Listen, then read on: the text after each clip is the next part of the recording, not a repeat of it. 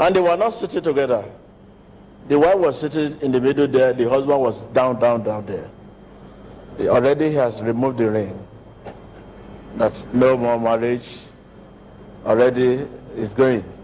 But look at the way the Lord walked towards them. Huh? So that's it.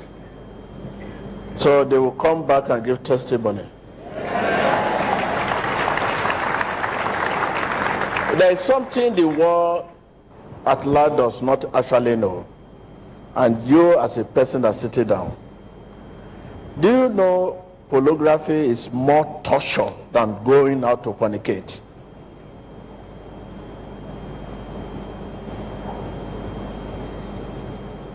You know what I mean by torture? To torture your life is more, and it is more damage in man's life than going out to fornicate.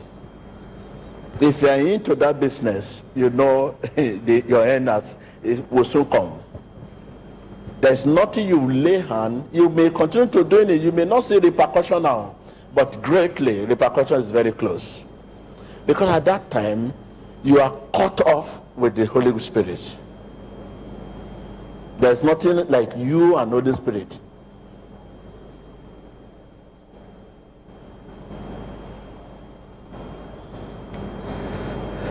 The sin of fornication is in the Bible, but that sin is not in the Bible. Can you imagine how grievous it is? You understand what I'm saying? That sin is in the Bible. The sin fornication is in the Bible, which can be forgiven. But the one pornography, the one that is happening now, you look at man, you just on the internet or whatever, you naked the man you don't know, you begin to have that kind of experience. Is, I don't know, I can't imagine. No, I'm as a prophet. And the world today, 70% of the world are into business. 70% of the whole world are into pornography business. Only 30% that are free of this. 30%. 70%. Among the youth, 95% of the youth today at the age of 40, 45 down. 45 down to 10 years. 95% of them are into this business. Only 5%.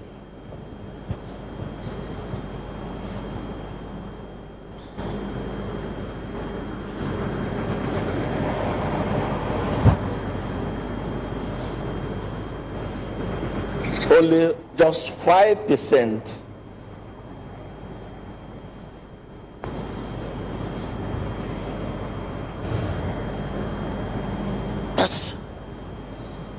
It is more serious.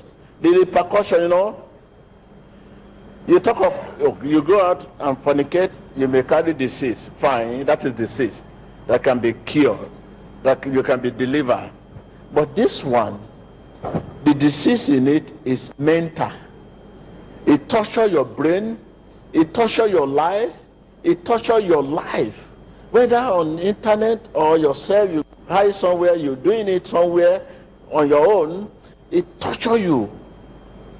And you are forcing the nature of your body. Not that there's, I don't know. I think we need to talk about that this time. There's trouble.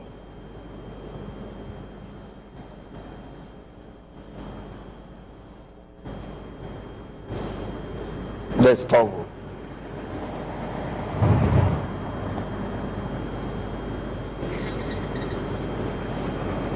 There's big trouble.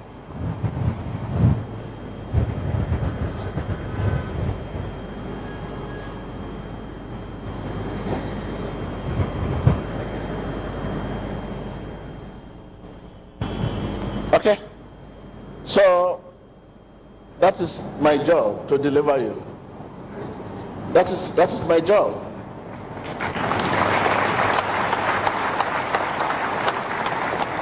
How I will go about it, you don't know, but God knows. Because God will instruct me, but I know they will be delivered. They will begin to see that the real self they met at the beginning. But everything is gone now. And the funny thing, let me tell you about this pornography we are talking about. The funny thing is that 99% of people you are seeing naked themselves on internet, and you are meeting on internet or whatever you way, 99.5% of them are possessed. They are initiating you. You are not only fornicating, but through that medium, but what you are trying to do, you possess.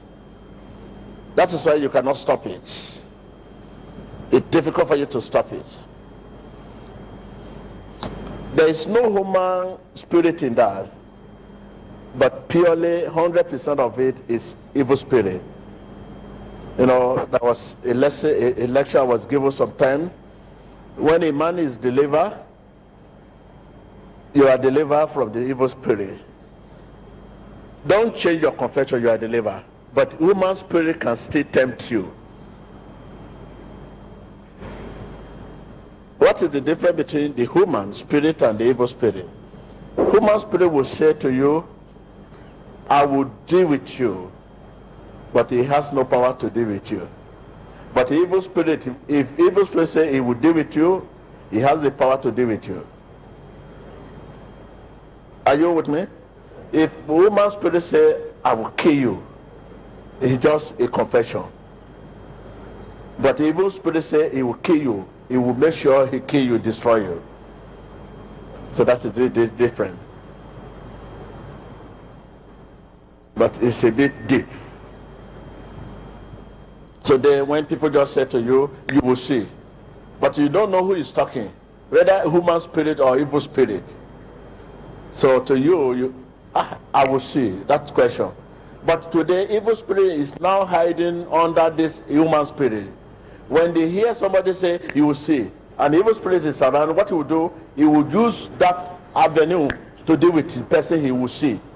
When the person now has problem, you think that this person that say he will see, that deal with you, not knowing that someone who possesses evil spirit had overheard that voice, and he now used that, so that by the time he deal with you, you will not look for him, you will look for the person that say he will deal with you.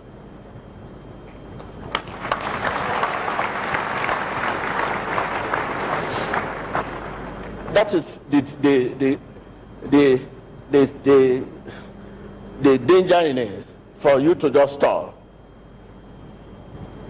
Yes, I will deal with you if it is human spirit that is talking, but evil spirit overheard this. He will use that avenue to deal with that person, because he knows that person. By the time the person has a problem, he will now look for the person that say, I will deal with you. So this is exactly what has happened.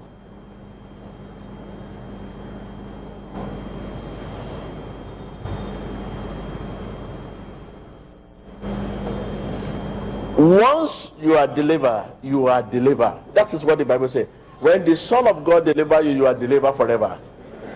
So that voice you hear is no longer evil spirit. It's human world. It's human spirit. And it will just continue to confess it. But if you are deceived, you just fall into evil spirit. But if you know this is human spirit, just talk. You ignore it. Don't change your confession. Once you are delivered forever. That's God for you. But human spirit will continue to tell you that, go and do this, go and smoke now, go there now. Go there. You say, I'm delivered now.